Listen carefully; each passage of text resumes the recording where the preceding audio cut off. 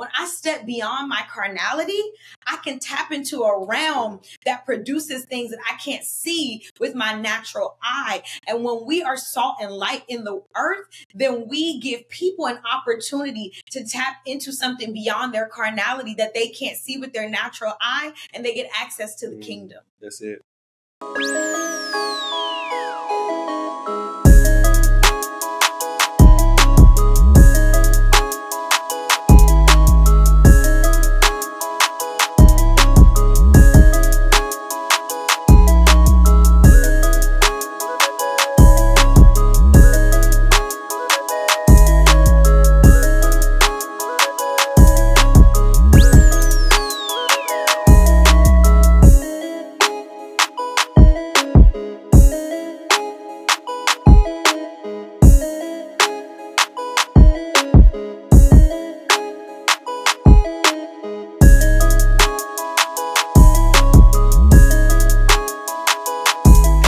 I'm so excited to welcome you to episode 70 of Saturday Conversation. If you watch on YouTube, do me a favor. Hit the like button, subscribe to the channel, and hit the notification bell so you don't miss a video. And to my Spotify and Apple Podcast family, hit the follow button and rate this podcast 5 stars. I know you're probably wondering, where have I been? If you didn't know, I'm in residency, and my schedule just got so busy that I wasn't able to be consistent this year with Saturday Conversation. But honestly, I want to thank y'all for supporting me, even though I was not uploading this past year. But with all that being said, I have to say for the last time in 2023, happy Saturday. I can't wait for y'all to hear the conversation I just had with Pastors Trai and Keege about being salt and light in this world. Without further ado, please tell me welcome to the conversation, Pastors Trai and Keege Elliott. Hey, what's up? What's up? Hey. So excited to finally meet you. Well, not in person, but virtually. I've seen so much of your work ministry-wise on Instagram, so I'm just glad that we're able to have this conversation. But before we get into the conversation, do you mind introducing yourself to people who don't know you? Yes, well, I'm Pastor Trai. And I'm Pastor Keege. And we are from Florida, but we've lived in a lot of different places over the past couple of years. Yes, but we currently reside in Fayetteville, North Carolina. Yes. And we are in love with this city so far. Yeah. We've only lived here for a few months, but we're enjoying our time on the East Coast. We are pastors. Mm-hmm. My husband Trai is a missions mobilizer. I lead a life as a graphic designer during the day, as well as other marketing efforts. So we just kind of got, he's also a fashion designer. Big yes, pot. we have, Yes. we all mixed in. But if there's anything I could say above all things is that we love Jesus and Jesus loves us. And so more than anything, that's who we are. Yeah. Yeah. That's amazing. All I heard was this kingdom, kingdom, kingdom. That's all I heard. Where you kingdom, kingdom, kingdom. I'm kingdom in the graphic design space, kingdom in the fashion space, kingdom in North Carolina, kingdom in Florida, kingdom in Tulsa. I just love to see that there's kingdom all over, because the Bible says His kingdom come, and the only way that's going to happen is through us, His body, right? So I'm just glad to see what y'all doing. Like we were talking beforehand, y'all were based in Tulsa, originally from Florida, but now you're in North Carolina. And I know following you online, I know you only make moves when God tells you to make moves. So I know your move was a God and faith move. So I'm just excited to see what God is going to do in North Carolina through y'all. Thank you. Yeah, We're excited. We're excited as well. It's only the beginning. Literally the beginning. We don't know. Awesome. We just stepped out the boat. We don't even know. We just fresh off the boat. That's amazing. And I'm so excited to have this conversation with y'all. Y'all just dropped a song called Salt and Light. So I'm excited to have this conversation titled Being the Salt and Light. So what I realized, Pastors Trai and Keege, is as believers, God has called us to be salt and light. He has called us to bring flavor to the world, because we all know food without salt, it doesn't taste good. So we're supposed to bring the flavor to the world. He has called us to light up the darkness in the world. He has called us from His darkness to His marvelous light for such a time as this. Right now, the world is looking for joy. The world is looking for hope. The world is looking for love. And I believe that we can give the world what they're looking for when we decide to be the body of Christ, which is to be salt and light to the world. Matthew chapter 5, verse verse 13 to 16 says, "You are the salt of the earth. But what good is salt if it lost its flavor? Can you make it salty again? It will be thrown out and trampled underfoot as worthless. You are the light of the world, like a city on a hilltop that cannot be hidden. No one lights a lamp and then put it under a basket. Instead, a lamp is placed on a stand where it gives light to everyone in the house.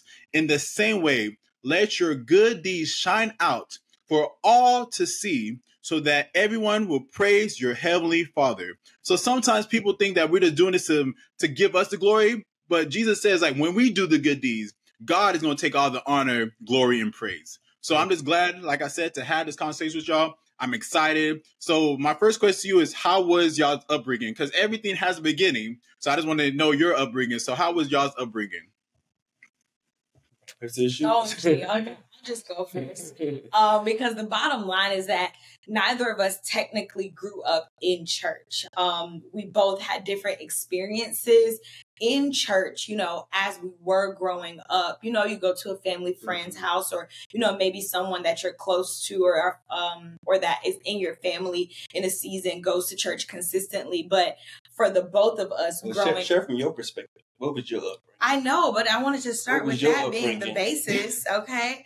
Foundation. Yeah, but that's... She said, two has become one. Your upbringing is my upbringing, and my upbringing is your upbringing.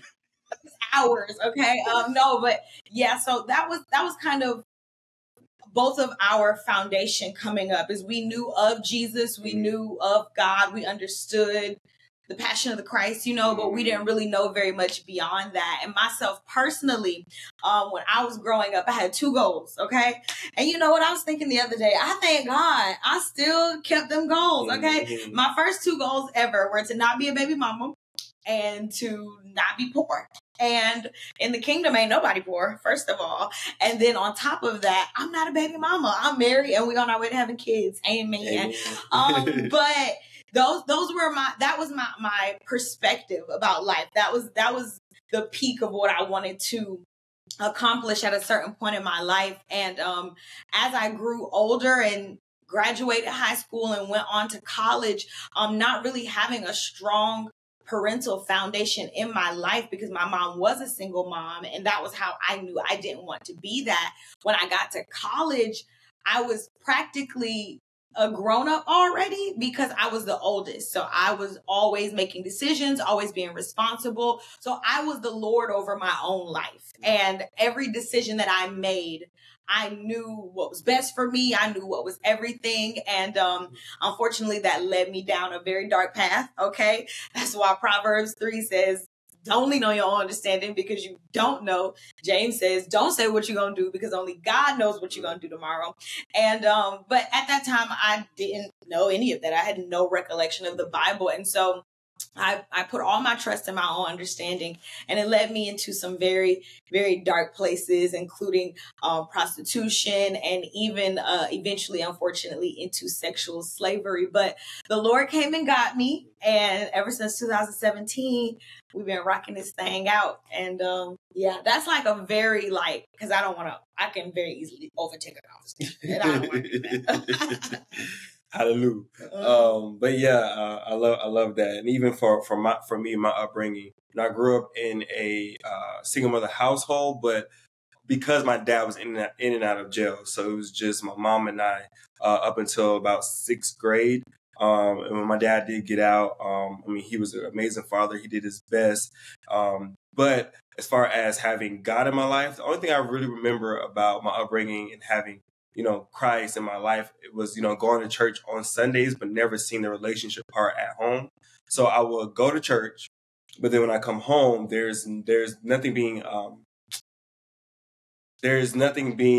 shown of what we are learning applied at home.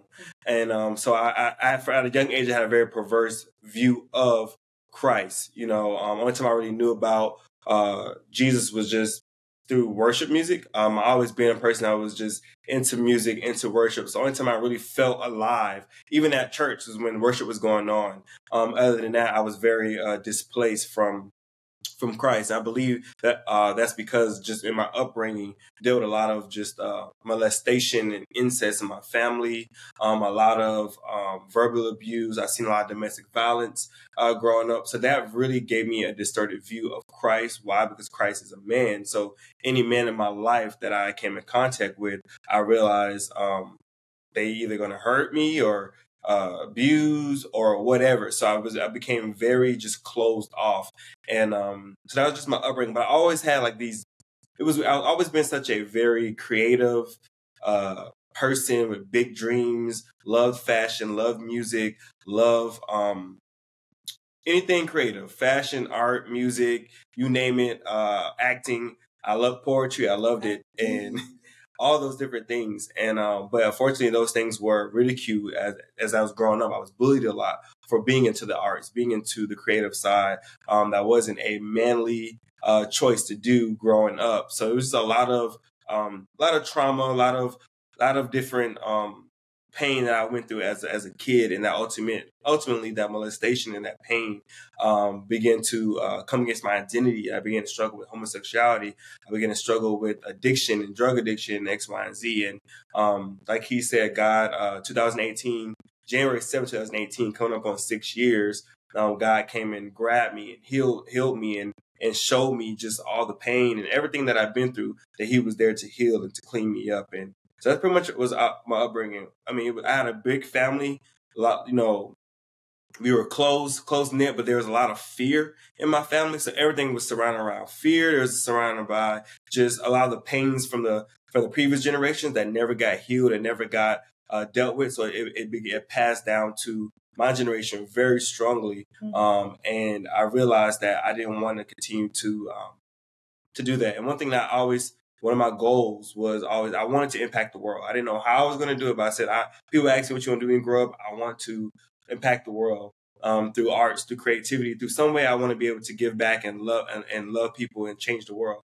I didn't know what I was saying back then, but I realize now that I get to be the salt and light into the earth. So that's how that was a little summary of our upbringing. I think you didn't know what you were saying, but I think the Holy Spirit was speaking through you even before you even knew the Holy Spirit was the person. You know what I mean? And Really? I just love how God shaped your story the way he did. It must have been awful. It must have been bad, but God showed his faithfulness through every cycle of your life.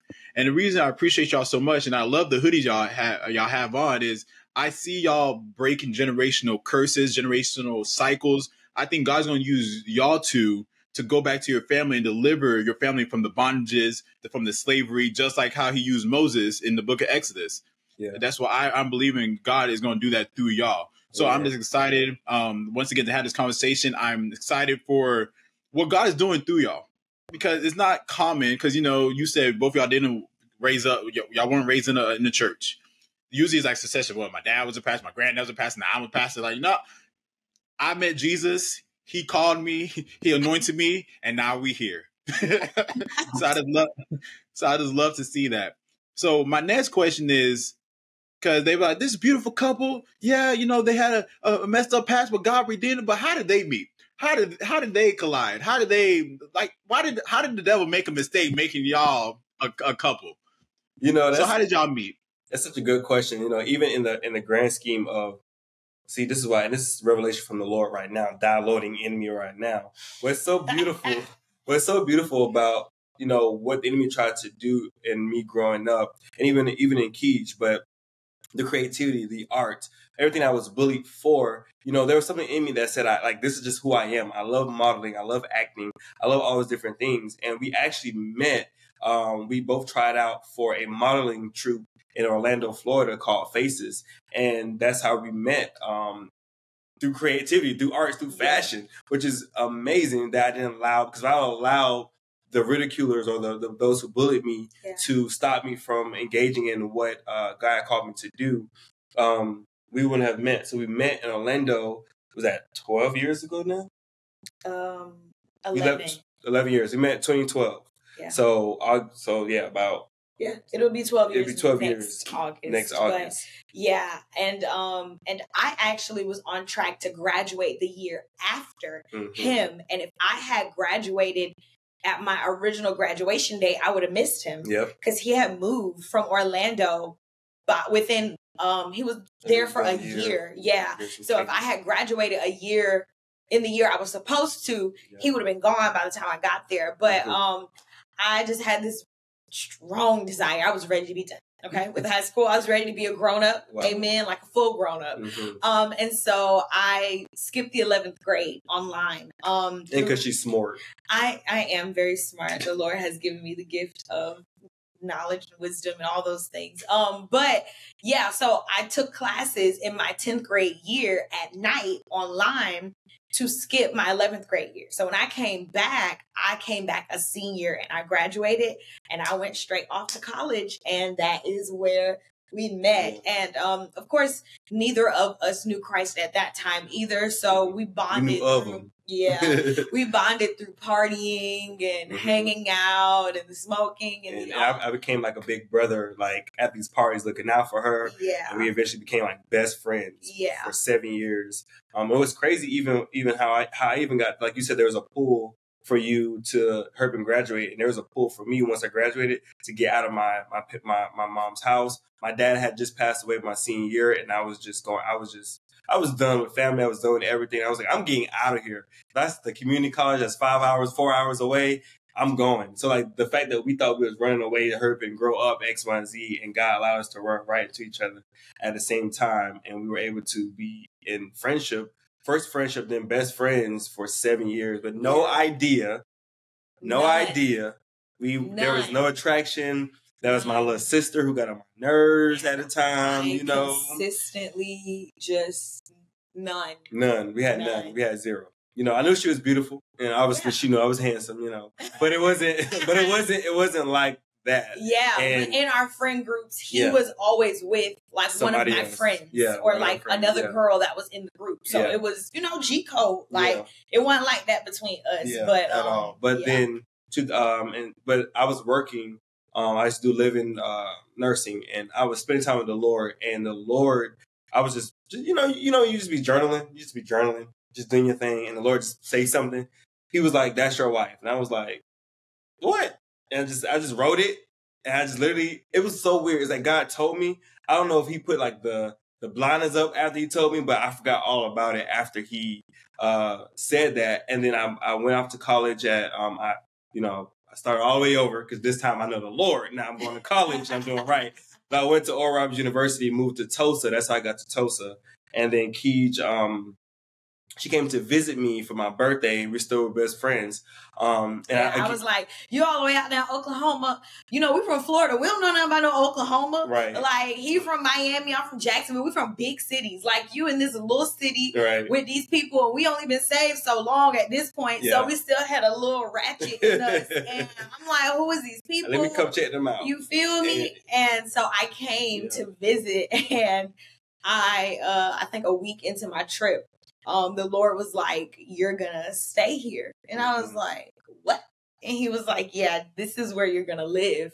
And then after that, I stayed. 6 months later is when he told me, you're supposed to be my wife. Yep. And then 6 months after that, we got married. Was it 6 months? Yeah. No. Yeah. Oh yeah, I told you in September. Yes. And then we got engaged in January, and then we were married by March. I got 6 months. Mm-hmm. Yep. And then that's the short version, but that's pretty much how it went. Because we didn't have attraction when I told her. But God had been working on our hearts. God had been speaking through our spiritual parents.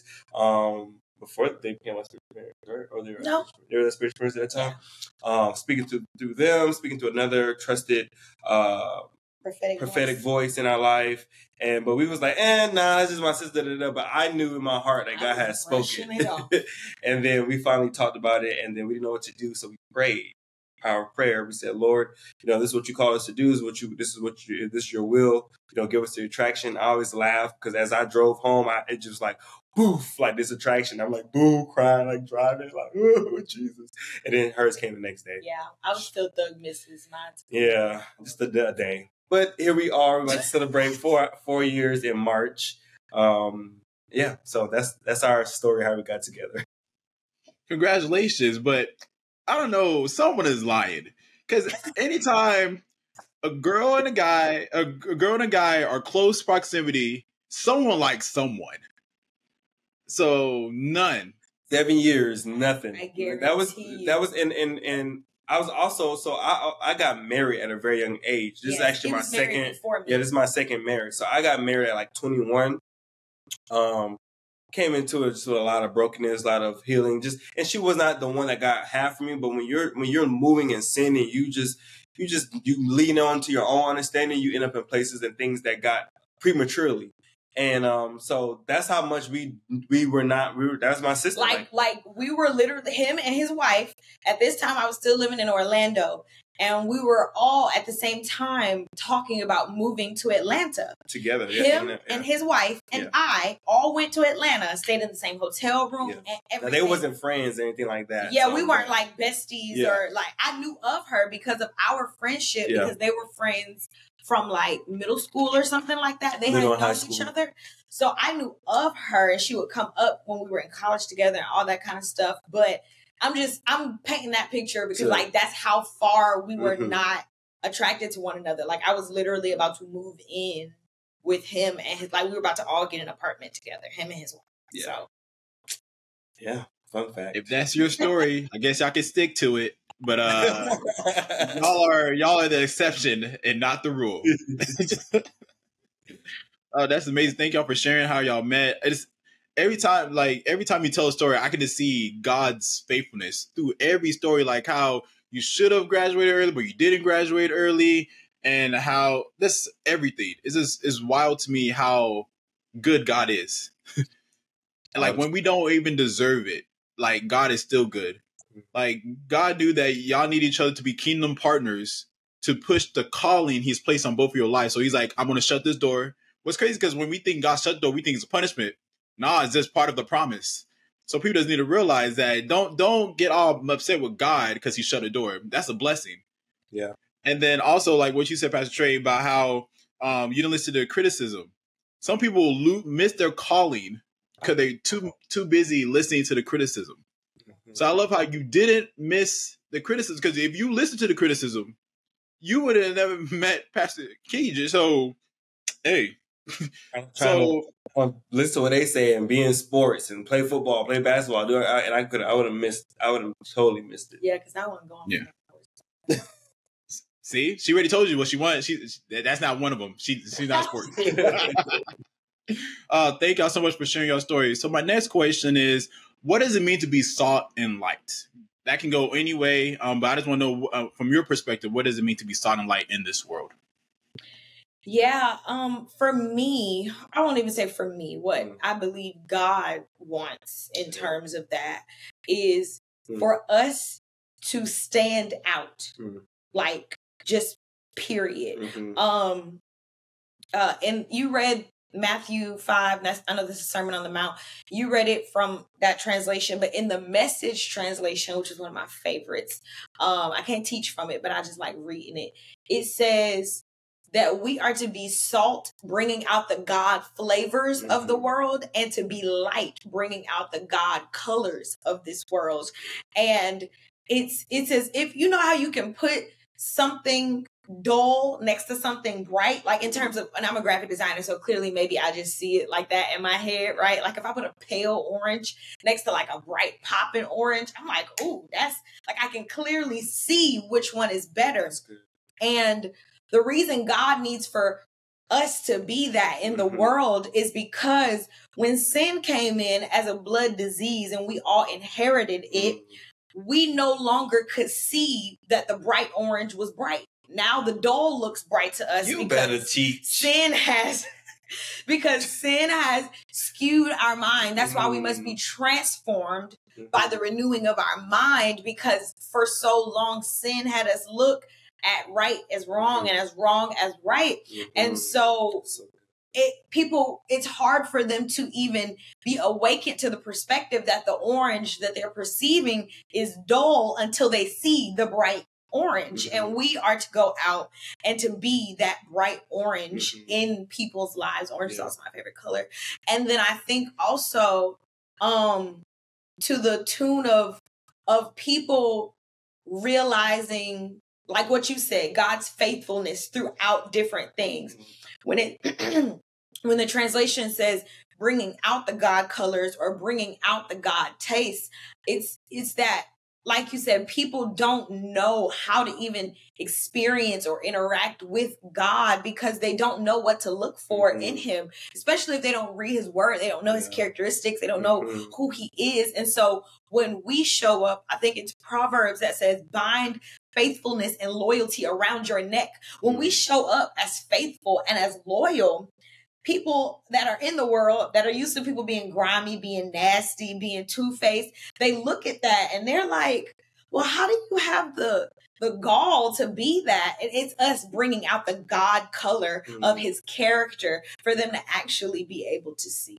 That's really good. And even when you were saying that, we see plainly of God removing the scales off someone's eyes in Acts chapter 9 in Saul. Saul he thought what he was doing was right. He had this very perverse view of what it looks like to do right in the earth. Yeah. And what the Lord did was remove those scales off his eyes. I mean, he did. What happened? He was able to see, and God was able to commission him to be the salt and light in the earth. If you see him just be that throughout the scripture. And I think that's such a beautiful, when you were talking, I was reminded by that. It was like, yeah, we once had we once had a perverse view of how we're supposed to see things. But when Jesus came in, our eyesight, everything is supposed to change and supposed to shift. And unfortunately, some people still are walking with those blinders on, but we get to be the salt and the light. We get to be set apart and be holy and show them the way, show them what it means to bring flavor to something, to bring something back to life, because nobody wants a bland meal. But when you add some seasoning, you add some spices to it, what happens? It comes alive. It's like, oh my God. And then you want more. That's what, you know what I'm saying? You want more. So you're not going back to no nasty restaurant. If it's that, you're not going back. You're just not. And I think I'll say one more thing to that as well. The purpose of it is that that's why faith is the evidence of things hoped for and the substance of things not seen. Jesus said when he was talking to the man, he said, I have not seen faith like this in all of Israel. What that man grasped was the concept of the kingdom that he was able to put into action. And when we are salt and light in the world, people see the reality of the kingdom come to life. And then they realize that their faith, even though they can't see it with their natural eye, has the ability to produce something that is actually around them. When they step out, when they take the opportunity, and a lot of, the witches and the spiritualists, they're getting into this, right? That's why they're doing the manifestation. They're doing all these things because they're understanding when I step beyond my carnality, I can tap into a realm that produces things that I can't see with my natural eye. And when we are salt and light in the earth, then we give people an opportunity to tap into something beyond their carnality that they can't see with their natural eye, and they get access to the kingdom. That's it. Dude, that is so good. Also, if you look at it, if the light part, we're supposed to shine light. So people are spiritually blind. They're in spiritual darkness. So when we shine a light, like what you were saying, Pastor Keege, if we shine that light, now they can see that they're actually worth something. They can actually see that they're loved by the Father. They can actually see that Jesus came down and died for their sins. Because sometimes when we get burdened and down with our stuff, we only see our stuff. We don't see past our stuff. But as we go in and be the light to them, then people will start to say like, okay, maybe I don't know this Jesus, but I know a guy named Trai. He loves me where I'm at. So I know a lady named Keege. She loves me where I'm at. And when they start to see your love, and then they start to have the love of Jesus because of your love. Because some people think that Jesus is going to come down on his throne and show love to people. No, he's sitting at the right hand of the Father. He's going to show love through us. That's why he said that we are the light. Yeah. We are the salt of the earth. And if you look at the biblical time, they also use salt to preserve meat because they didn't have fridges. Yeah. So I think it's our call to preserve people going through depression, people going through suicidal ideation, people who have the shame and guilt and condemnation of their past. It's our job to preserve them. Like, no, don't do that. Don't take your life. Hey, don't give into the anxiety. Hey, don't give into the guilt and the shame that the devil is putting you through. Just know that you're loved. God forgives you. God loves you, and God wants the best for you. But if we choose not to be the salt and light, then I think we're doing Jesus a disservice. Yep.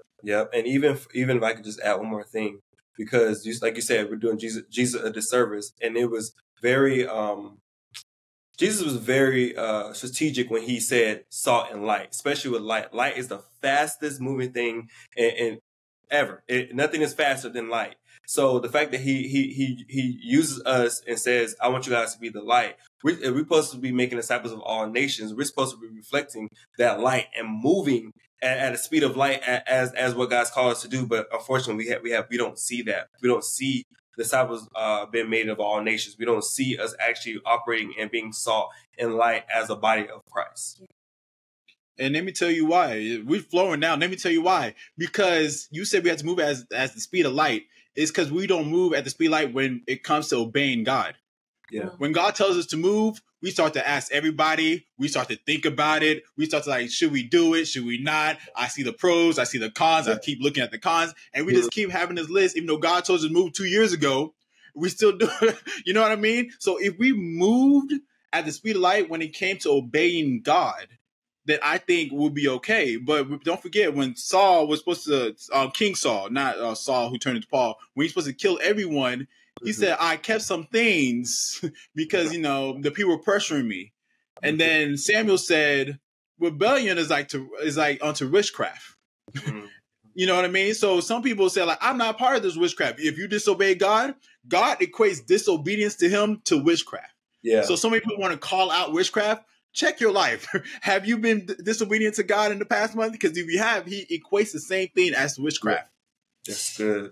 That's so good. And that's why even I get choked up every time. In Hebrews, it talks about, it says something, and that evil unbelief. It discusses that unbelief is even evil. So in our hesitation, there's this rebellion, which is this witchcraft, but then there's also this unbelief, because most of us are hesitating, not because we don't think that it's possible, but we don't really believe that God can do it. We don't trust him enough that he would do it. And even that is evil. And so I'm every time I read that in Hebrews, I'm called into repentance for every single thing that the Lord has said to me, or that I have, Bill Johnson always says, he says that it's not wisdom to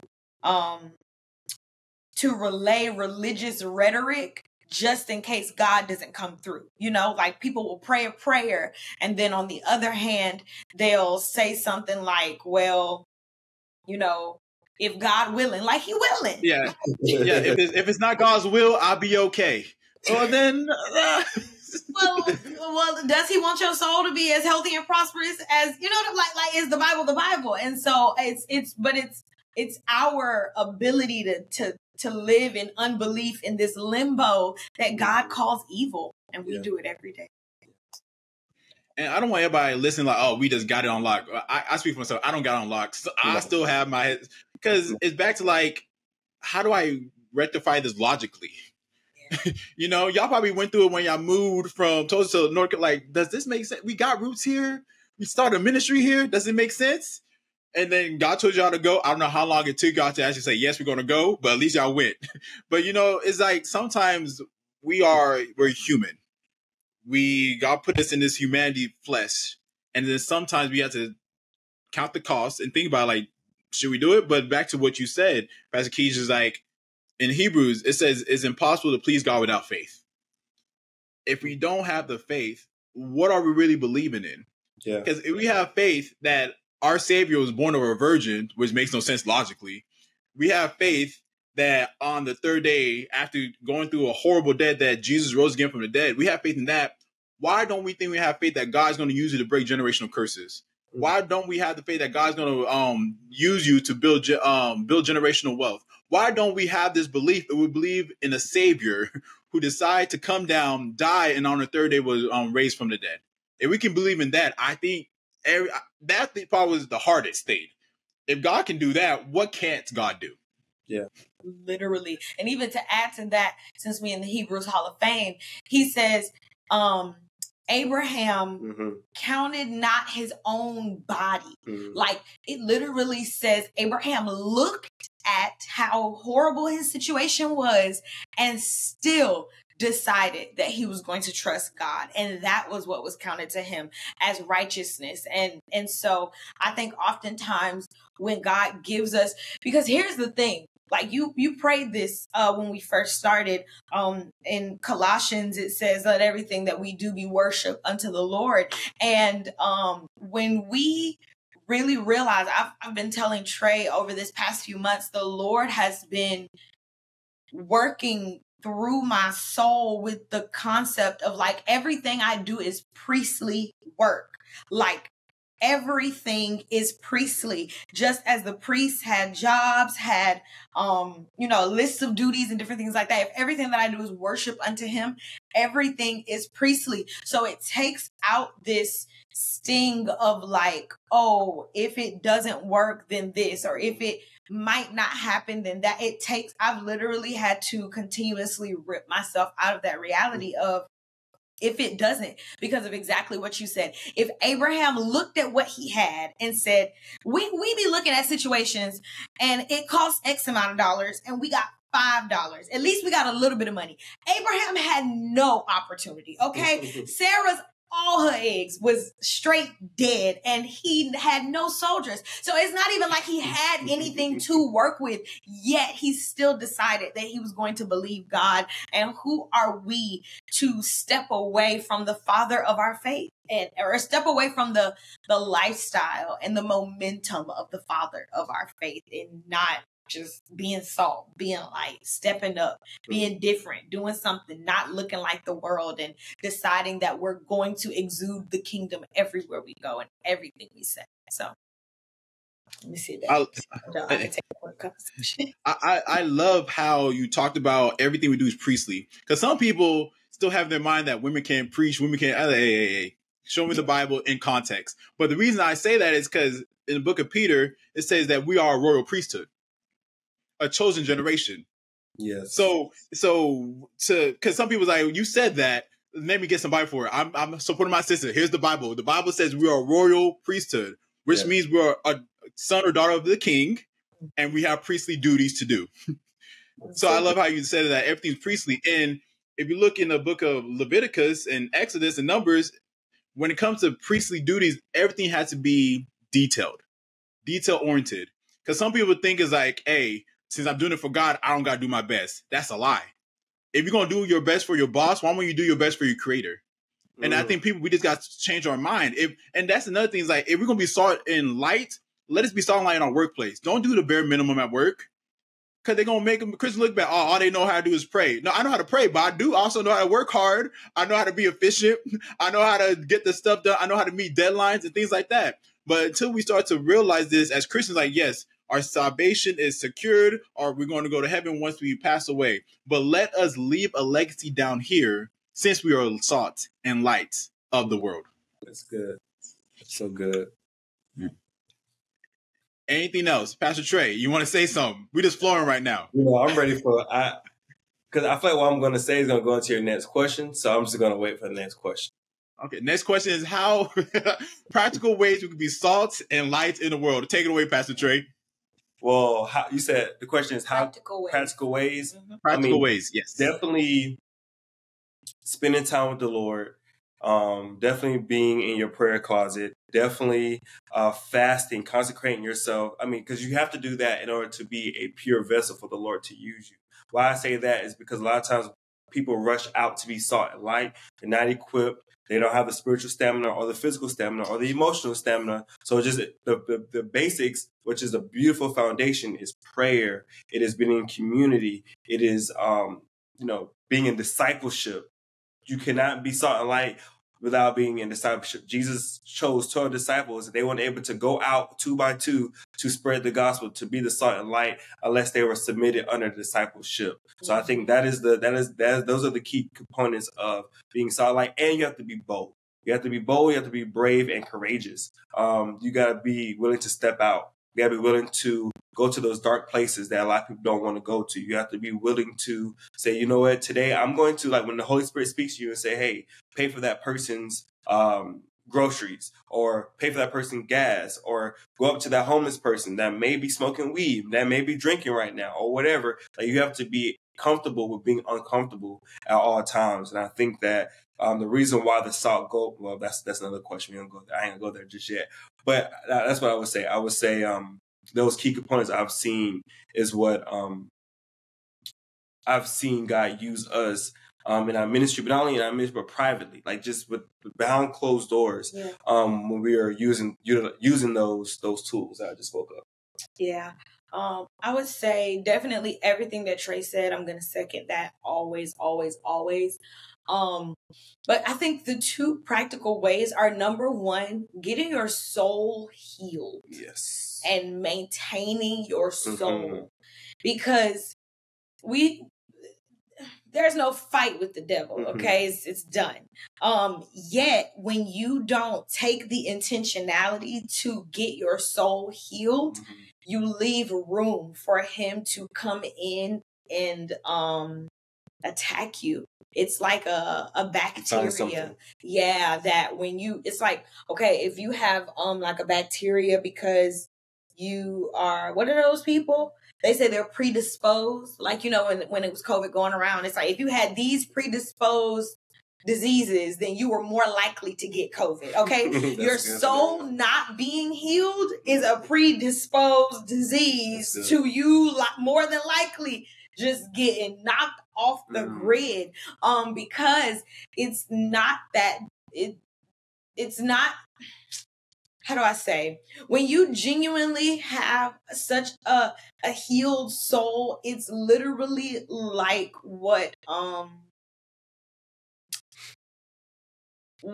the enemy came and accused Job of. Like, he's the accuser. So whatever it is he can still find in your soul is an accusation. And he will attack that accusation at all costs. And he will cause you temptations, and he will cause you all these different things. And so I would say the first practical way is staying with your soul healing. Always, always, always. That's why David said, search my heart, Lord, that you can know whatever it is, because he understood that about himself. And then secondly, I would say is that you actually have to leave your prayer closet. You actually have to leave your church. You actually have to leave Bible study. You have to step out, because at that point, is where you can kind of become Pharisaic, because that's all the Pharisees did was learn. They read them little scrolls all day. So when they saw Jesus in the streets interacting and doing stuff, they call him on Sabbath, right? They calling you a rabbi. What they were saying to him, I don't see you in the synagogue. I don't see you, because they were so used to spending all of their time in closed doors awaiting the Messiah that they didn't realize that when he came, it was their job to engage with him. And now that the Messiah, their priestly duty, and now that the Messiah has came, revealed himself, and now passed the baton on to us, it is up to us to continue to go out just as he did. And so in your going out, you must be making disciples of all nations, not making salvations, but making disciples. And discipleship is hard work. Okay. You are not only, Trai talked about you being discipled, but it is your job at some point in time to be healed enough to disciple someone else. That's the only way the pot grows. And that's really where the bulk of the church is stuck right now. I would say at least 90%, unfortunately, of the church is stuck where they don't even know how to make a disciple or build a disciple. It's unfortunate, but the build salvations. Right. Not even just the build salvations. I wasn't even going to say that. Which is amazing. Which is great. Right. But that's just the first step. The first part. Yeah. The cross, the salvation is anyways. But they put it all on someone else. So their saltiness and their light doesn't have to stay. It doesn't have to stay geared up. If I just bring you to church, you're going to hear this good word. My pastor going to get you saved. You're going to sign up for whatever they got at the church. They should say before they get there. And you should be discipling them. And so I think practically in the earth, like what that looks like is when you go out, that you are building disciples. Like, yes, you should be praying. Yes, you should be all these different things. You should be laying hands. You should be whatever. Mm-hmm. But once the kingdom of heaven has come upon a person, mm-hmm. they are now a citizen. They need to learn how to they need to learn how to maneuver their citizenship. And so, yeah. That's so good. I think because y'all just dropping gems. Y'all just dropping gems. And I think the problem is we can't make disciples because sometimes we're not disciplined. Mm-hmm. And for us to be disciplined, we will have to let go of our past. We have to let go of our sin. We got to let go of our way of doing things. But I think sometimes it's hard to let that stuff go when it's been part of our life for so long. Mm-hmm. So I think, I don't know what the point was. The point was, Pastor, you going to say something? You going to... While listening, she like... No, that's because here's the crux. I'm going to just throw it out there, okay? I think a lot of people have a hard time maneuvering into making disciples and moving beyond that and fully getting some of the soul healing that they need is because so much of our religious doctrine, dogma, Sunday to Sunday activity is based upon beating the devil and overcoming our flesh.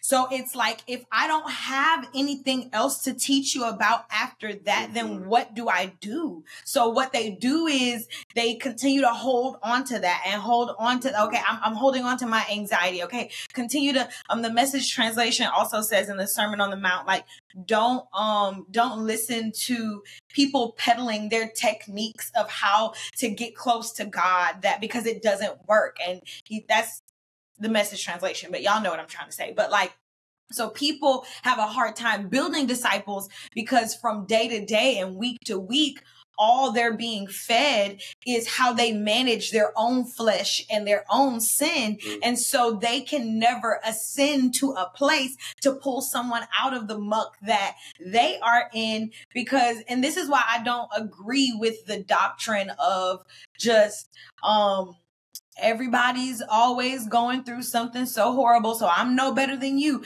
No, if you're still stuck in sin, I have ascended and you have not. And I think there's no, what's the word?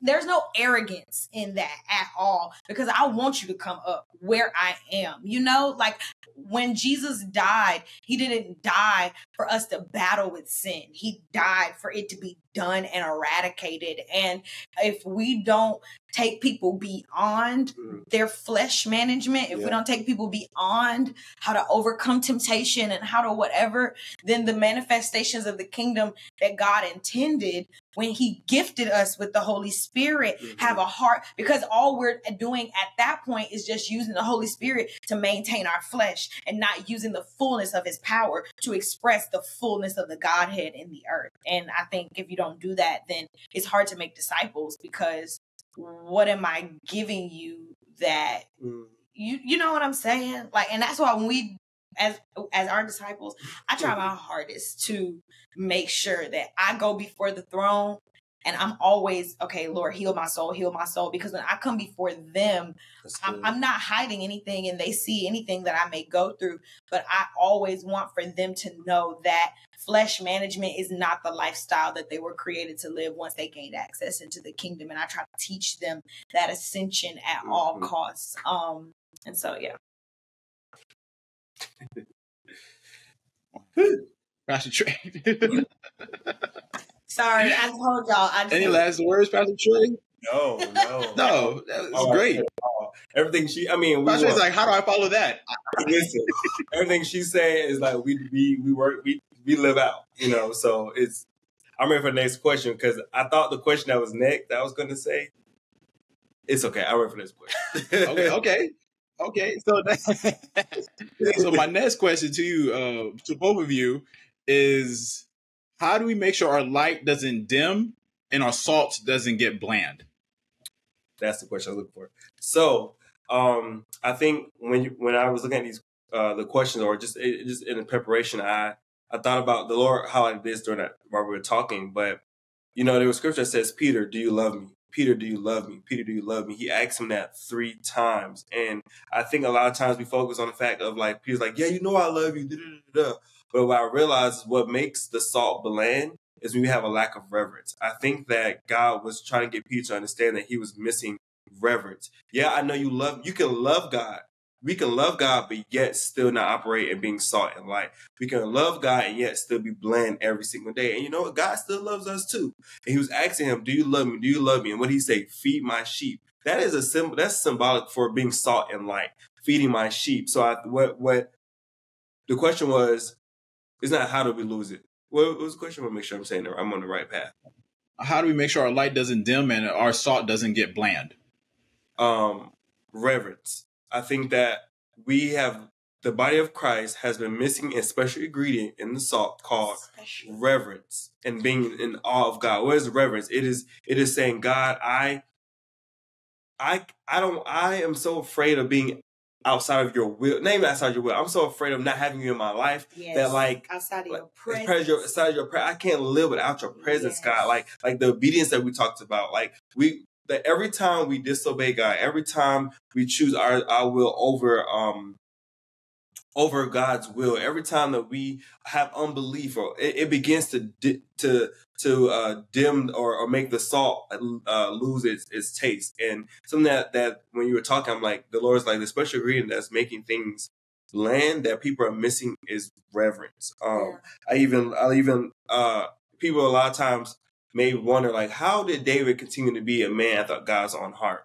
Right. But he sinned. Everything that was taking place, but somehow he kept this place of reverence. When you look throughout the book of Psalms, he's constantly talking about the fear of the Lord, having the fear of the Lord. And the fear of the Lord is not being terrified, or it's not being this demonic fear, like, oh my gosh, I'm so afraid. No, it's a respect. It's a deep awe respect for who God is because of who he is and because he's the creator of all things. So I think, how do we lose our bland? It's not having the reverence, and our light begin to get contaminated when we don't get healed, when we go through pain and we don't surrender that to God. Our light becomes dim, because if we're supposed to be a city set on the hill, that means people are supposed to see us from far away. Like, we're supposed to be able to draw people from. That's why I love the concept of a lighthouse. Like, when you're out in darkness, when you're out on a boat and you're like looking like okay, where's my safety net? You should be able to see that lighthouse from far away. Wow. And when people can't see the light in you, they can't see you from a mile away. That means that you have been losing your light. Like, your light bulb needs to be changed out. So yeah, that's what I would say in that area. Wow. Yeah. Pastor Keege, one second. I want to interject 1 second, because you brought up David. I love David, but you look at David and King Saul. You look at David's sin, it seemed like it was more than King Saul. Mm-hmm. But King Saul was like, don't take away the stuff. King David in Psalm 51 says, do not take away your Holy Spirit. Yeah. You see what I'm talking about? Some people will get a platform. God, don't take away my platform. Mm-hmm. No. God, don't take away your Holy Spirit. Mm-hmm. And I think to echo what you're saying is, like, people lose that light, or their salt get bland because they start thinking about the influence and the platform, and they forget about the Holy Spirit. Yep. Exactly. I love how you said that, and I just wanted to correlate the two. Yeah, I was going to say, even we're thinking about Adam and Eve, right? Because even we can go back, because we're talking about salt and being light, right? We see in Adam and Eve how, what did he do? He said, you know what? This apple actually will taste a lot better. Mm-hmm. If you get this apple. Now, the apple that God already provided for them in the tree, in the garden, the trees and the fruits, like, that had the best taste. It was everything they needed and more, but somehow the enemy had tricked their minds, tricked their knowledge, and thinking, like, you know what, actually there's one special ingredient that you actually need. It's in this apple. You know what I'm saying? And when we begin to say, you know what, I'd rather take from what the world has, the salt that the world has, and consume the world of the salt, we begin to contaminate the original design that we had to be salt and light. And anything that contaminates the original design creates a bland, mediocre version of what God had in mind. Yeah. My one thing that I would say, that was so good. My one thing that I would say is my thinking phase, is when we don't keep our minds set on unimaginable eternal significance. You really, I mean, break that down. I don't unimaginable. Break that down. I don't think I used to say this, and so I had to stop when people say, "Don't be so heavenly minded that you're no earthly good." But heaven is my home, so you know what? I don't need to be as earthly good as you think I need to be. If I'm good as far as what heaven is telling me is good, then what I see on this earth comes second to that. And what I mean by unimaginable eternal significance, Paul and according to Revelation, talks about the revelation of John, talks about when Jesus comes back, he's going to judge everything we did with the gifts and the time that he gave us and the motives that we did with them. And oftentimes we lose our salt and our light because we don't focus on that moment. That when Jesus comes back, and a lot of Christians don't know that they will be judged. Not for their sin, because again, that was taken care of on the cross, but they don't know that they will be judged for every idle word, for every misdeed, for every person they led astray, for every time they made decisions that impacted the loss of their flavor, that impacted the loss of their light. Every decision that they made, they will be judged for it.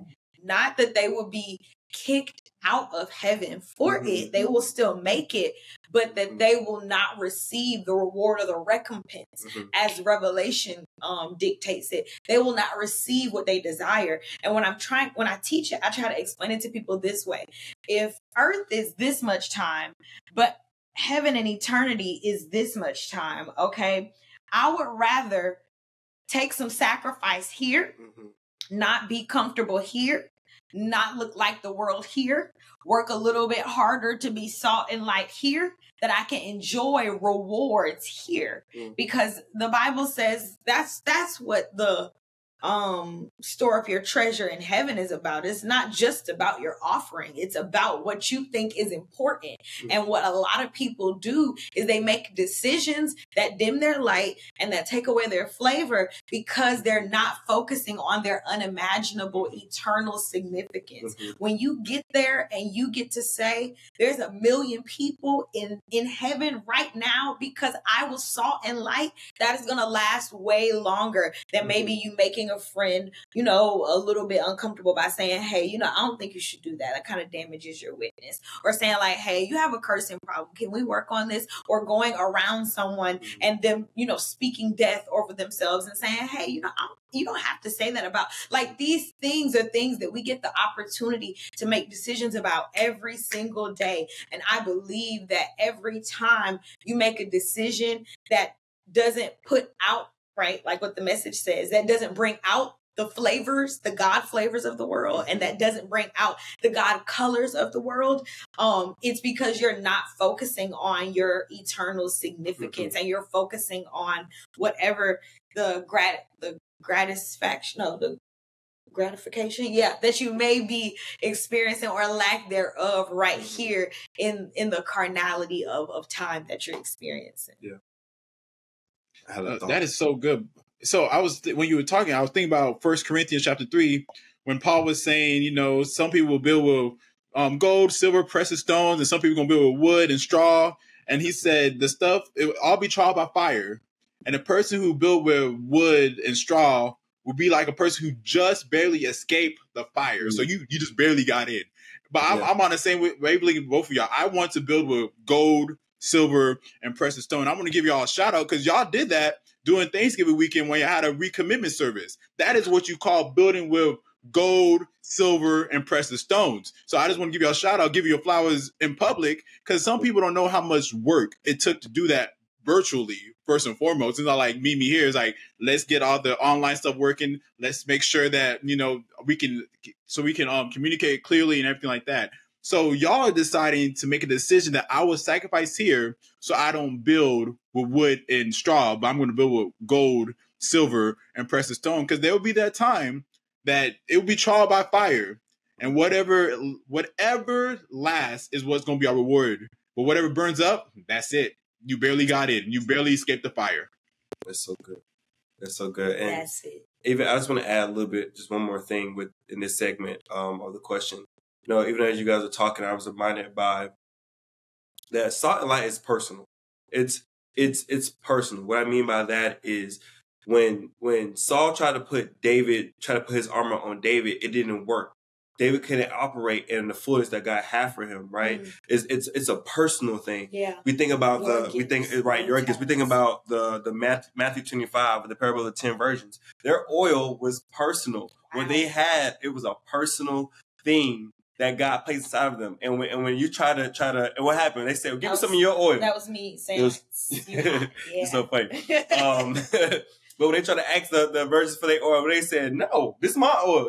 It's personal. Yeah. It's personal. No, so your salt and light, it is personal. And it is, God has configured it. And that's the word I want to use. But it's special designed for you. Nobody can wear the armor that God's given to you. When you put on the full armor of God, that is your personal salt and light. That is yours. And I think it gets bland when we try to be somebody else's salt, be somebody else's light. So it's just really important for us to know that but when God calls you to be salt and light, it's personal. It is for you. Only you are assigned to do a specific thing in the earth. Only you. That's why we all have different thumbprints. You have a special design to be salt and light. When you try to use anybody else's thumbprint to scan and to get into the room or get into the door or whatever, it becomes bland because it was never yours in the first place. Wow. So I just think I was gonna, you can read Matthew 25 talks about the parable of the 10 virgins, and in 1 Samuel.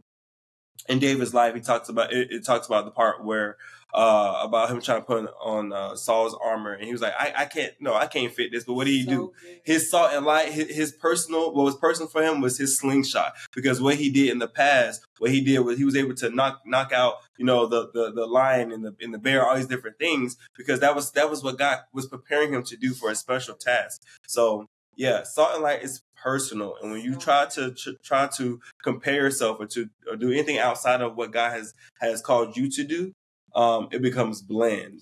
So, yeah. So that makes sense. No, I love that, and I love how you also talk about the slingshot, and you talk about how he beat up the bear, he beat up the lion, and what I realized growing with Jesus is that God will not give the opportunity to be a bigger salt and bigger light until you're shown to be faithful in the smaller light and the smaller salt. Some people's like, I want this huge platform. God's like, go disciple those 2 friends you have that they're not right with God, but you want this huge following. But let's be honest, most of us want the big calling, but we don't want to do the little sacrifices to get to the big calling. Mm-hmm. So good. Because it's easier to do. It's easier to see something come out of something immediately.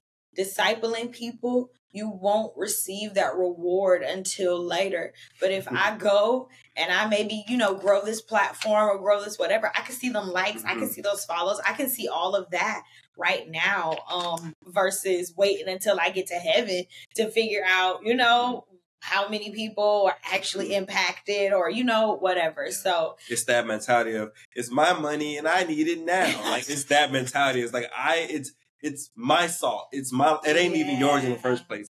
The salt and light doesn't even belong to you.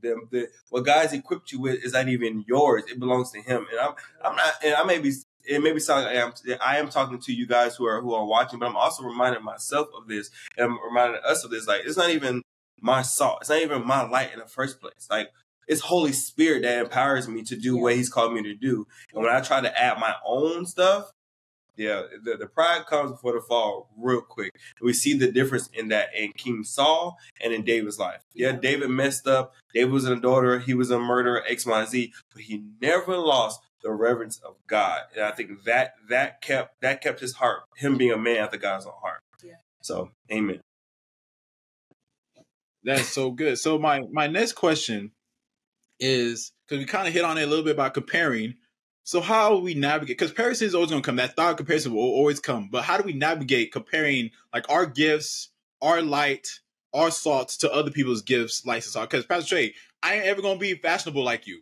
I accept it. It's cool. We can still work together in the kingdom, but I'm not. You gonna look fly. I'm gonna look okay. So I already accepted it. So how do people navigate other people's calling, other people's gifts, other people's salts and light? How do they navigate the comparison of it?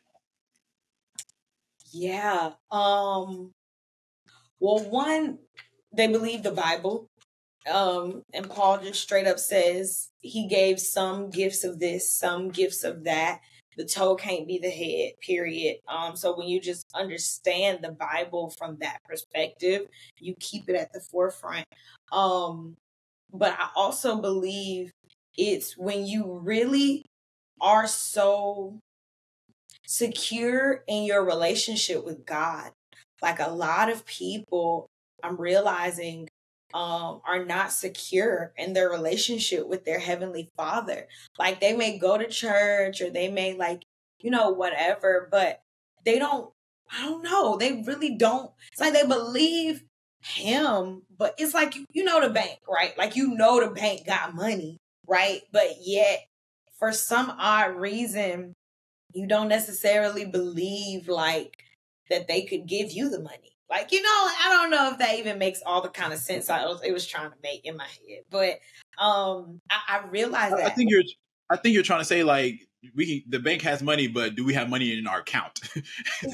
But we have to realize that God has deposited onto us every spiritual gift, every heavenly gift. We got to realize that. So once we realize that, we don't have to compare ourselves to each other because God has deposited something unique to us. I think that was what you're trying to say, maybe.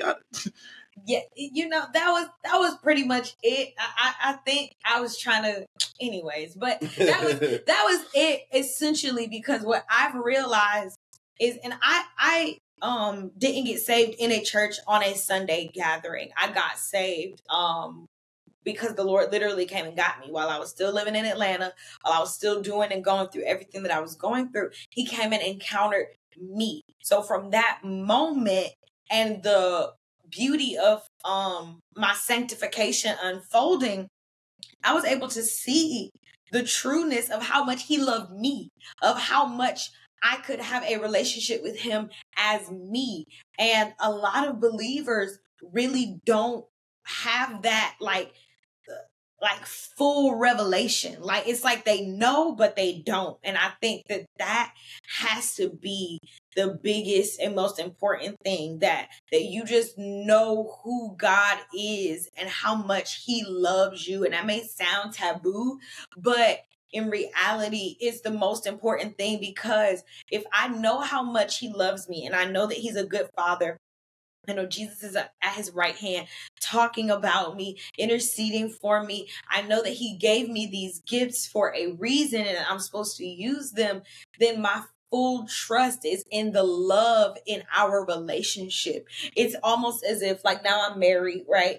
And so I have a husband, and I can't think that my husband would do anything to harm me. Like, I have to know that everything that he does is for my good. That's not his heart. That's not his intention, because of the nature and the intimacy of our relationship. And as believers, if God gives somebody else something else, we must know that that's not because he doesn't want to give that to us, because there's a lack of love for us. That's just not his nature. And it's either because, one, we don't need it. Two, he can't trust us with it. Or three, it's not something that he's called us to. And when you just have that much trust in the Father, that like his plan is so perfect. A lot of us still try to think that we know something when we don't know a lick of nothing. Even thinking that, we were telling people before we moved, like, we had our next whatever amount of years planned out in Tulsa, talking about what school, if any, we were going to let our kids go to. Child, we was planning our whole life, okay? If I had been planning my life and looking at someone else's life in the grand scheme of what it was that I was going through, not knowing that literally 6 months later, I was going to be living somewhere totally different with people I've never met before. Like, we have all of these different things that we think about in our minds that occupy unnecessary space. Comparison is the thief of joy, not just because it takes away our actual like happiness or maybe the joy, but it's stealing space that could be used for what God actually needs it to be used for. And that is where we get the joy from, not just because we just have more joy or we have more happiness. But if I'm focusing, I've been meditating on this a lot lately and teaching it. We only have one gaze. So if I cannot keep my gaze on you and on God at the same time, it just does not work.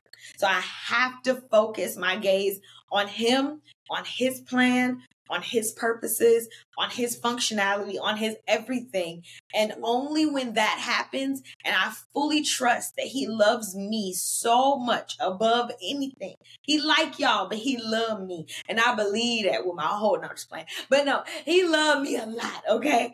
And I pray everybody feels that way, but unfortunately some people don't. So they look at what other people have and they believe that they are deserving or that God didn't give it to them or that whatever. And so it's really more about their relationship with him than it is about whoever that other person is that has something that they think they want. Yeah, I mean, and even you may be watching this and just want to just encourage you that like God chose you. Yes, he like, did. He chose you. Yes, he did. He loves you. You are his son. You are his daughter.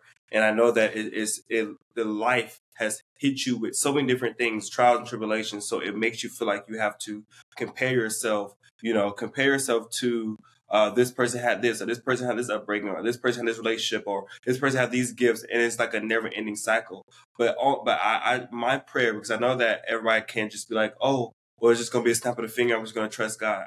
I just pray that each and every day that you begin to just take the steps of just trusting God with the little and more and more and more and more, and so that he can ask him to teach you how to trust him, ask him to teach you how to love who he's called you to be, and realize that what God has for them is for them. What he has for you, especially for you. He wants to use that. He will use that. But my prayer is that you allow him to do that.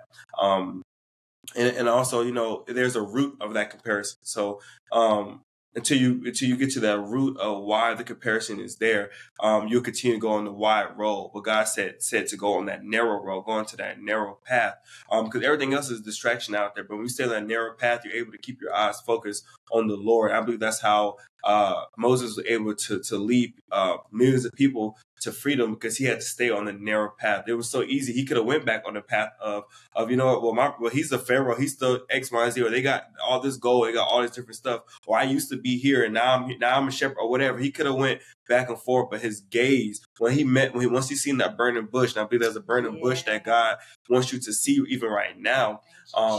That once he saw that burning bush, he said, I can't look no further. When he saw the glory, he saw the holiness, when he saw who God was, and I believe even in the midst, because he began to compare himself. I'm not eloquent in speech. I don't have X, Y, and Z. He began to compare himself to Aaron, but God said, you know what? I'm going to get Aaron, but I still want you to lead.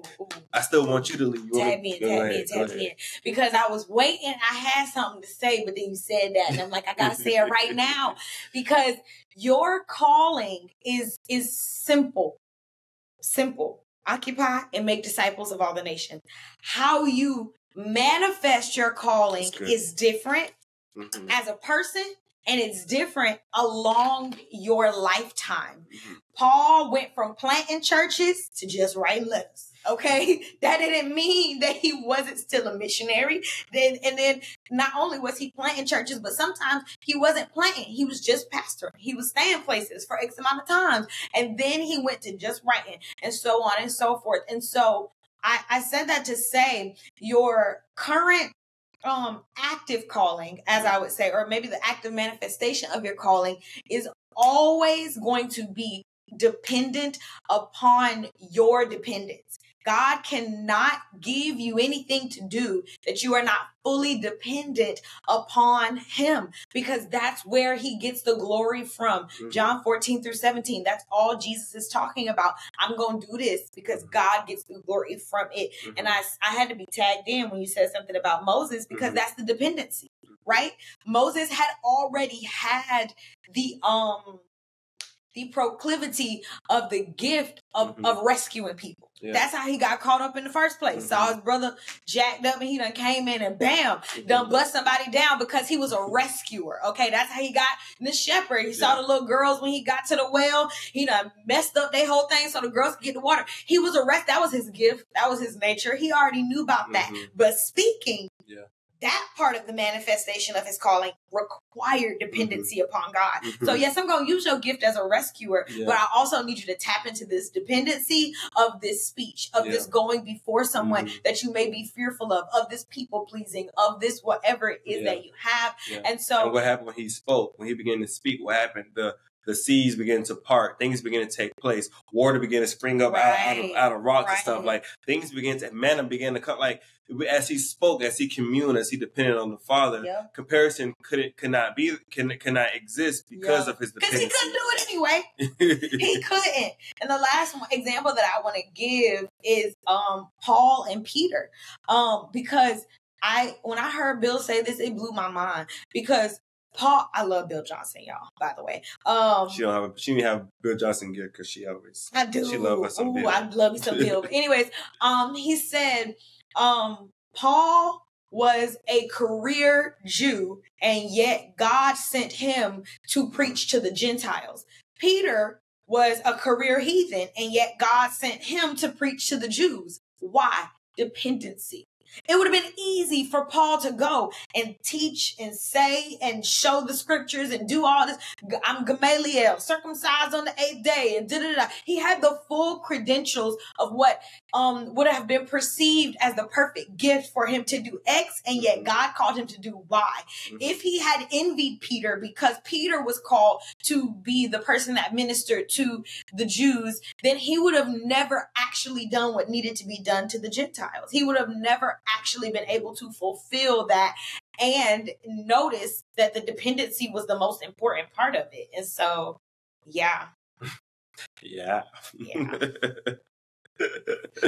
And I think that's when a gift transitions to a calling. Everyone is gifted.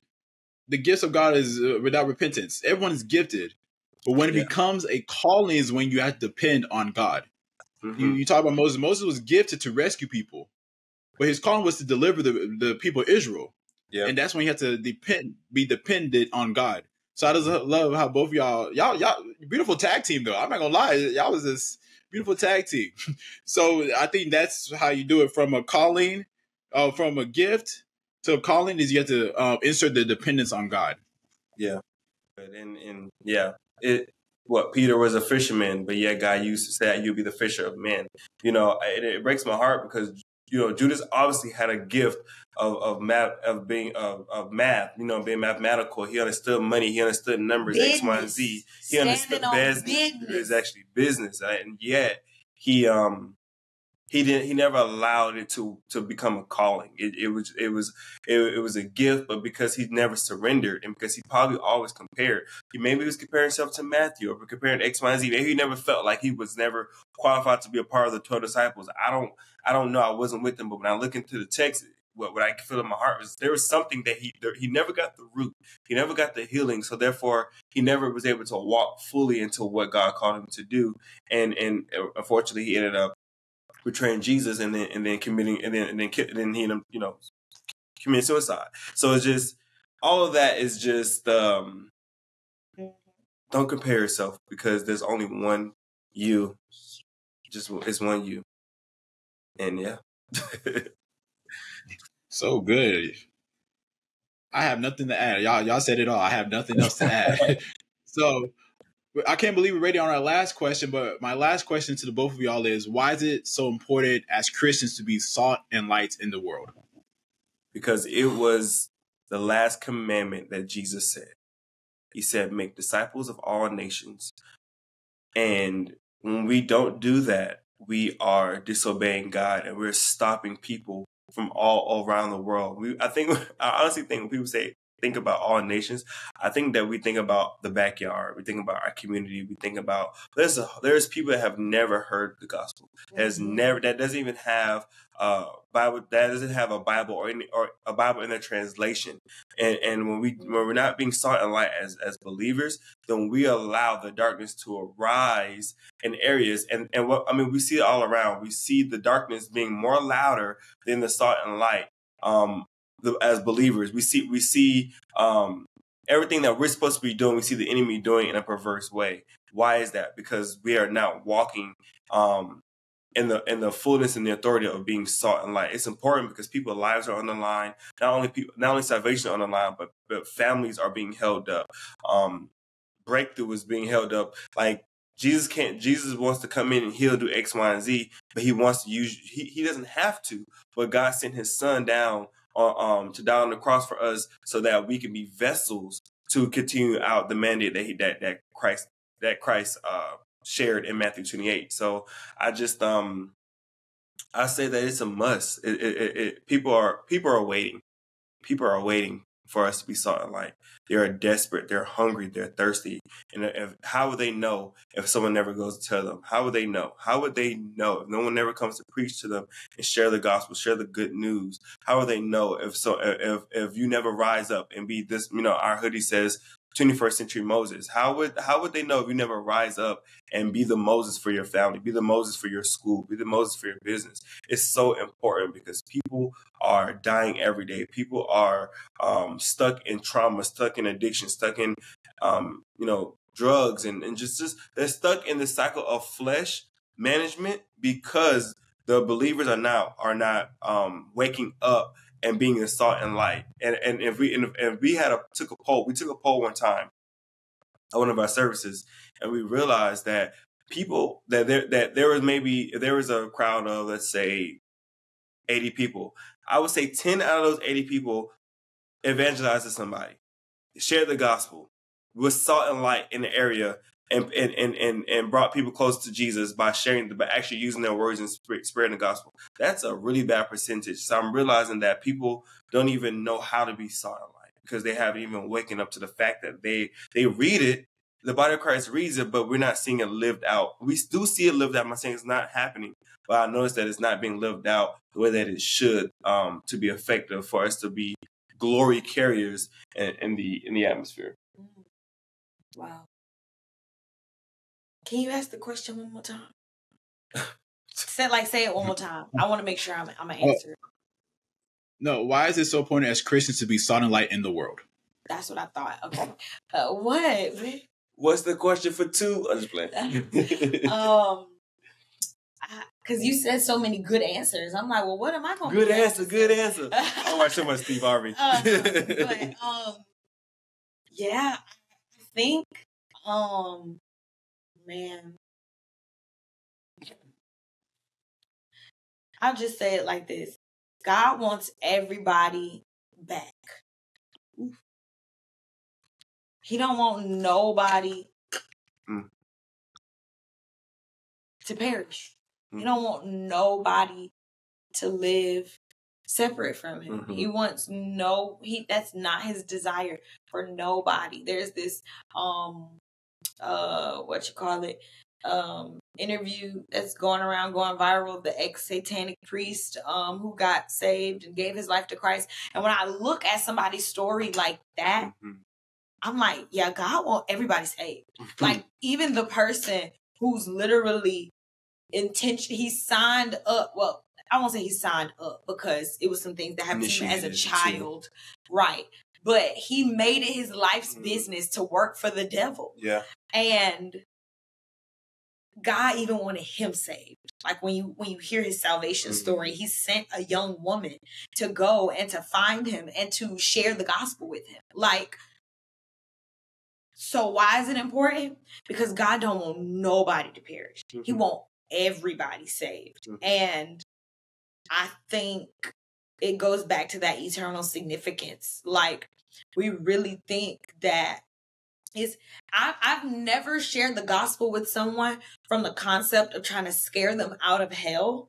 I've only tried to share the gospel with the fact that your Father wants a relationship with you. That includes heaven. It excludes hell. But on this side, at this current moment, the active reality of you having a relationship with your Father, your Heavenly Father, changes your entire life. So you don't have to accept salvation and then wait for the gratification of that salvation when you die or when Jesus comes back. No, you experience the gratification of that salvation right now in being in right relationship with your Heavenly Father, because nobody on this planet likes pain. Nobody on this planet actually desires to be hurt. That's why we have all these natural instincts that are to protect ourselves and to this and to that. Our body has a natural instinct. What happens if our body gets something that it doesn't like or is going to harm our body? It throws it up. It poops it out. It's like, get this out of me because it's going to harm me. Our entire framework was created for safety. And the only place there's safety truly is in the presence and in a relationship with God. And so why is it important? Because everybody's looking for something to get rid of their pain, and a relationship with God through salvation in faith of Jesus Christ is the only answer and remedy. Even if their physical body may be going through some sort of pain, they have the hope, a confident hope, that one, their healer is with them, and or two, one day this won't be their end of, their suffering won't last forever or always. So, yeah. So good. Thank y'all for coming on to have this conversation with me. Before we end it, I wanted to ask you, what is your last advice and encouragement to everyone listening or watching the podcast? Yeah, my advice to you, because even as we were speaking, like Holy Spirit, I just really felt like, just show me some of you who are going to be listening, and you're going to be like, wow. And you're going to be, you're going to feel like this anointing to go back and be salt and light into your family, specifically. I just feel like people who are watching is going to realize, like, there's people in my family that have been bland. They don't have salt. The light has been dimmed. It's been distorted. And I believe that the Lord wants to use you to do that. So don't be afraid. You're not the Savior. Jesus is the Savior, but God wants to use you. He wants to equip you and empower you to go back and to be salt and light into your family. I know there's been some hard things that have happened in your life, hard things that happen in your family, but you cannot let that stop you from being salt and light, because you may be the only salt and light that somebody would get to know before they leave this earth. You may be the only salt and light or opportunity to be salt and light to somebody. We don't know what tomorrow is going to bring. But what you do know is that you have the opportunity every single day to be the salt and light into the earth. And so I just want to encourage you with that. Whether that's family, whether that's people in your college dorms, whatever that is, wherever that looks like, or just a stranger. But just know that you are equipped, you are loved, you are chosen, you are valued and worthy to be salt and light, because Jesus said it. Yes. Because God literally gave his only son to die on the cross for you. He rose again so that you don't have to bore the weight of what you deserved. I just want to encourage you that you can extend that same invitation that Jesus extended to you to someone else. So that would be my last advice. And know that he wants you. He wants you to be a part of his kingdom. He wants you to not only be a part of his kingdom assignment. Like you are called to be a part of God's assignment, to be a part of what his agenda is for heaven to be on earth. Mm-hmm. He wants to partner with you. Not just in a pulpit. Not just in a pulpit. He wants to co-labor with you every day of your life. And I believe that God wants to do that through you. So that would be my advice. Mm-hmm. My advice would be to focus your prayer life around fellowship with God, not asking him to fix your problems. Mm-hmm. That's good. trust that he will fix everything that's wrong with your life. Mm-hmm. But again, you only get to see him in the earth when you know him. You only get to the Message translation of, I think it's 2 Peter or 1 Peter. It says that I desire to mature in my experience of the Master. And when you spend your prayer life fellowshipping with God, you mature in your experience of him. And what does that look like practically? That looks like less of you speaking and more of you listening. That looks like less of you telling God what you need and more of you asking God what he needs from you. That looks like less of you straight up complaining or worrying and more of you decreeing and declaring his goodness back to him. I heard it taught by Joshua Giles. It's a scripture that says to remind God of the things that he said he's going to do or something like that. And he said that the word there, remind, is not in a sense like God forgot, but it's more in a sense of like secretarial work, like how a secretary will come in and say, hey, don't forget you have this appointment today or whatever, or hey, don't forget, we're going to do this. Like, so I would just say like, not more so of like, God, fix this, do this, help this. But asking him and reminding him about like who he has been in your life. And also asking him to do that deep soul work in those moments where you have that time of fellowship with him, because he will do it 1000%. And in that, you learning how to turn your prayer life into a fellowship with the Lord, it will steep you into being able to pray without ceasing, because you'll always be able to be in fellowship with him. And that will take you being salt and light to a new level. That will help you to understand. So it's, you're not trying hard to not be this or to not be that, because you're always fellowshipping with the Lord. You are the righteousness. What is the kingdom of God? Is not meat, bread, and drink. Is righteousness, peace, and joy. These are things that you have like consistent access to, because you're not in your prayer time or in your devotion time and then out of it. It's a cyclical thing for you, because you've mastered how to fellowship with God, even when things are hard, even when you're just going through your day. But it starts in your own personal devotion time, in fellowshipping with him, that you're able to experience that outside of it. So, yes. Wow. So I don't know about everyone watching, but I know this has blessed me. If I'm the one who's blessed, I'll take it. This conversation has blessed me so much. So thank y'all so much for coming on. But before we end the episode, we want to get to know you a little bit better through a game called This or That. So I give you two options. I made my guesses, and we're going to see how I do. If I did my IG stalking well enough, we'll see. I never met them, but we'll see. All right. So I'll give you two options. It's going to be the same option for each of y'all. Okay. So y'all ready? We're ready.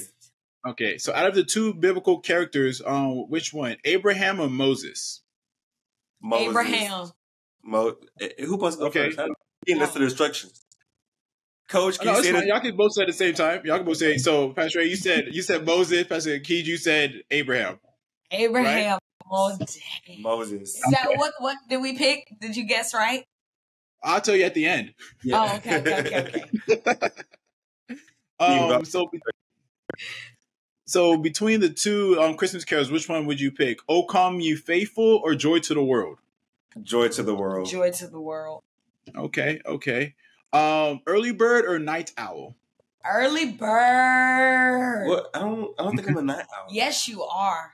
He don't like to get up early. That's for sure.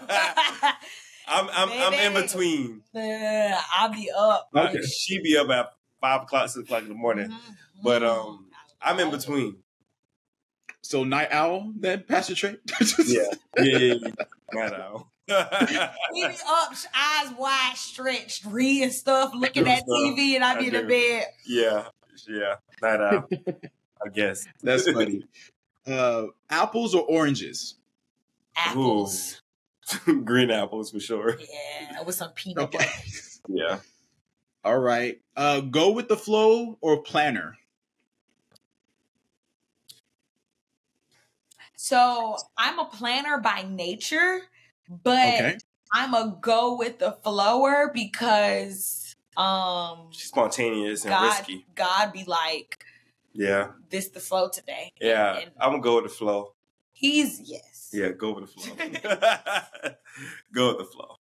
So Pastor Keege, you're a planner by nature. So planner. And then Pastor Trai, you are a go with the flow. Go with the flow. Yeah. So But yeah. So I got.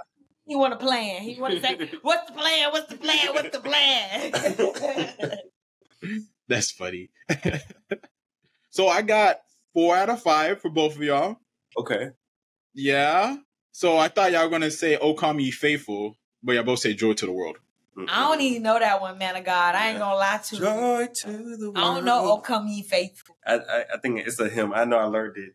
Y'all don't come on, ye faithful. Oh, come, let us adore him. Oh, come, let us adore him. She know oh, it. come, let us adore him. Okay, well, if I had to pick knowing what it is, I would pick Oh, come ye faithful. I didn't know that's what it was called. Sister Act got me with the Joy to the World, okay? You know. I don't like Sister Act. Oh, wow. This.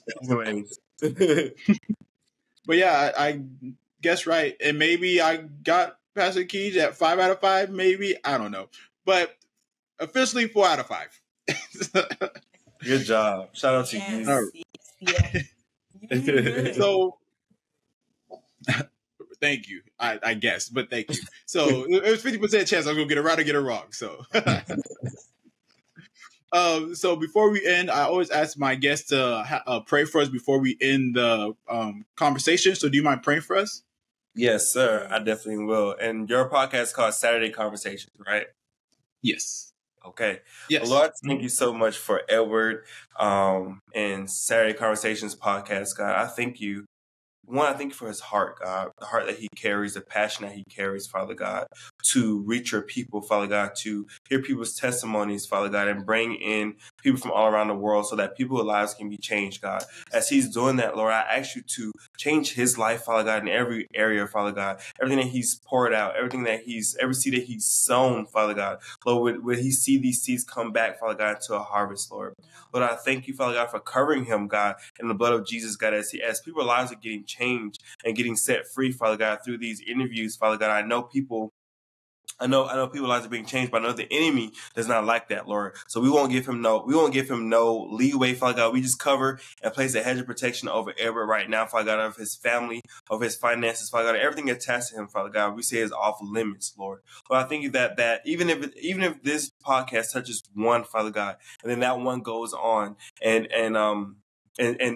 sets millions free, Father God. We know that it was the obedience of Everett, Father God. So Lord, we thank you for his obedience. We thank you for his yes, Lord God. We thank you, Lord. We ask you to bless him, Father God.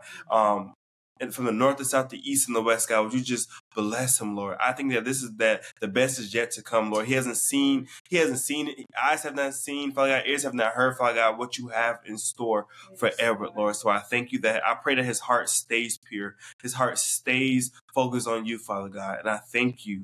I thank you for the refreshing that he would get. In Jesus' name. Amen. And Father God, I just pray for every viewer right Lord. now, Lord. I pray that as they take the things that they've heard today in this conversation, as they work them diligently into their lives, that you would continue to help them, Holy Spirit. You would empower them to go beyond disciplines that they've, not been able to do before, that you would empower them to make changes, to live lives that are worthy of the election that your word says in Jesus' mighty name. I pray, Father God, that as they hear these words or as they have heard these words, Lord, that their minds would have the capacity to be able to receive revelation, wisdom, and understanding beyond what we may have even expressed verbally, Lord. Would you take this revelation, Father God, and would you compound it for them? Would you make it real for them, Father God? Would you take it just from knowledge and from wisdom to an experience, Lord, to an experience that they're able to share, to an experience that they're able to live out, Lord, Lord, that your glory may be seen in the earth, that your glory may be revealed, Father God. I thank you, Lord, that every single area of personal revival that they have prayed for in their own lives will come to a manifestation, Father God, and your glory will spew from it like never before, Lord. We honor you and we thank you for the spirit of wisdom and understanding that continues to lead us and guide us into all truths, even ones that we know not that we need. It's in Jesus' name we pray. Amen. Amen. Amen. Thank y'all so much. I'll pray for y'all real quick and we end the episode. Heavenly Father, we thank you for your son and your daughter. We thank you for how you're using them to build your kingdom. We thank you for allowing them to be salt and light wherever they're at. We ask you, O Lord, that you continue to be with them. We ask you that you continue to favor them. We ask you that you continue to provide for them. We ask you that you continue to protect them. In the mighty name of Jesus, we ask you, O Lord, when they ever feel tempted to put their head down, we ask you, Lord, that you be the lifter of their head. In the mighty name of Jesus Christ, I pray that whatever they touch, let it prosper. In the mighty name of Jesus Christ, wherever they go, let your blessings precede them. In the mighty name of Jesus Christ, I pray that goodness and mercy shall follow them all the days of their lives. In the mighty name of Jesus, I pray that they continue to be a light wherever they're at. I pray that they continue to be salt wherever they're at. In the mighty name of Jesus Christ, I thank God for their ministry. Revelations 12:11. We thank you for what you're doing. We are expecting that this is just the beginning of what you're going to do. Revelations 12:11 was the foundation of what you're going to do. But we thank you because we know that you're faithful to see it to completion. We love you. We honor you. We ask you, Lord, that you just continue to be with them, continue to anoint them, continue to fill them up with your spirit. We honor you. We say, blessed be your name. In Jesus' name we pray. Amen. Amen. Amen. All right. So thank y'all for tuning in to episode 70 to Saturday Conversations. Pastor Trai, Pastor Keege, where can people find you? Yes, you can follow us on our ministry page on Instagram at Revelation 1211 Ministries. Yes, and that's 1211 with no colon. 1211. Yes. You can also download our app in the Android and iOS App Store, Revelation 1211 Ministries, again with no colon. And then above all else, coming up, you can get your tickets for our upcoming conference, Bringing Back the Ark. If what we just talked about made you say, I need more. Yes, then Bringing Back the Ark is the place for you, okay? We are bringing the people that have helped us gather and realize everything that we have been sharing with you guys. We're bringing them all together. It'll be about 4 to 5 different speakers coming from all over the nation that are going to teach the kingdom like nobody's business. February 28th through March 2nd in Tulsa, Oklahoma. And if you head over to our Instagram or to our app, you can just look right there. It's either going to be on the top of our Instagram or at the top of our app. And that's where you can get your tickets. Yeah, we can't wait to see you there.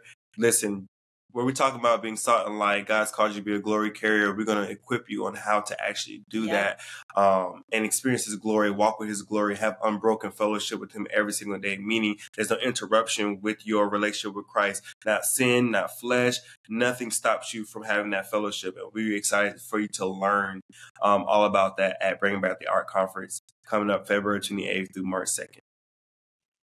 Amazing. I'll put all the links in the description box below. Once again, thank y'all for taking time out of your busy schedule. Thank y'all for showing up and having an almost 2-hour conversation with me for the people listening. It was a free-flowing conversation. I was so glad that we were able to have this conversation. I'm grateful to know y'all. I'm grateful to call you brother and sister in Christ. And whenever I'm in North Carolina, I'll let y'all know. I don't know where I'm going to go, but I'll let you know.